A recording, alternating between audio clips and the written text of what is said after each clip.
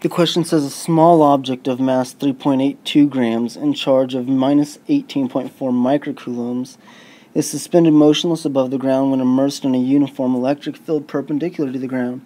What are the magnitude and direction of the electric field?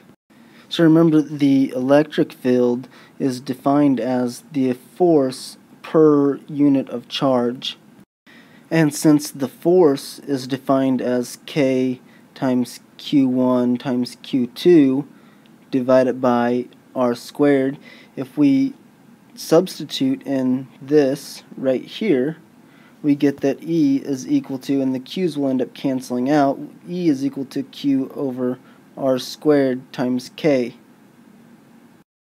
So we have two equations for the electric field. We can either do the charge divided by the radius squared times Coulomb's constant, or we can do the force on a given charge divided by that charge itself. Now, more specifically, an electric field is defined as whenever you have a reference charge. So this is our reference charge. This whole thing's got a whole bunch of positive charge. Whenever you have a reference charge, and it's saying what would be the force that is applied to any given charge that's placed in its area. And so it has, you can draw your field lines. Now remember, the direction of the field lines, the direction is always going to be what direction a positive charge, a positive test charge, would move if it was placed in that field. So these are positive charges. This positive test charge would move away from it. So if this was all a bunch of negative charges, then the field lines would be facing towards the reference charge. But what about if a negative charge is placed in the field? Well, we know the negative charge will experience a force away from the reference charge, but the field lines are still always going to be defined as the direction that a positive charge would move if it was placed in the field. So the field lines are still going to, we're saying the field is in the direction towards the reference charge. So this actually answers the second part of the question. It wants to know in what direction is the electric field. And so the electric field is, in the question, it's towards the ground, it's downward, because we're saying that we have this ground, and we say we're placing a negative charge above the ground, and it's experiencing a force opposite of gravity. So it's experiencing this electrical force, and it's also experiencing this gravitational force, and it's held at equilibrium above the ground, so those forces have got to be equal. If a negative charge is being repelled, we know that the reference charge is also going to be negative, and therefore the field line has to be towards it, because a positive charge would move downward. So it's asking us what the so we know what the direction is. It wants to know the magnitude of the electric field. So we're saying the magnitude is equal to the force of the electric force divided by the charge.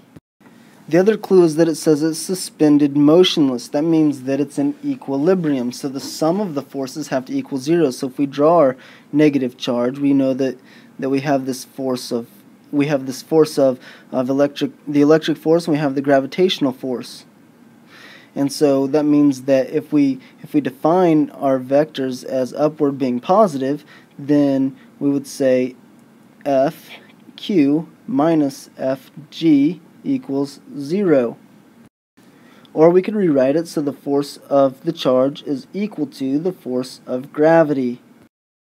So then all we have to do is replace the force of the charge with the force of gravity and divide it by the charge. So the force of gravity is mg. So E is going to be equal to mg over Q. And when we have Q, it's going to be the absolute value of Q, because we've already defined the direction. I'm going to move everything down so I can clear some room. And the thing we want to be careful with, mg, so the mass is 3.82 grams. So that's, the mass is equal to 3.82 times 10 to the negative third kilograms. G equals 9.8 meters per second squared, or you could round to 10 meters per second squared if you want. And the charge Q is going to be equal to we're just going to say the absolute value of Q is equal to 18.4 times 10 to the negative 6th coulombs. So if you plug those numbers into our equation right here, then you should get that the electric field is equal to 2034.565 newtons per coulomb.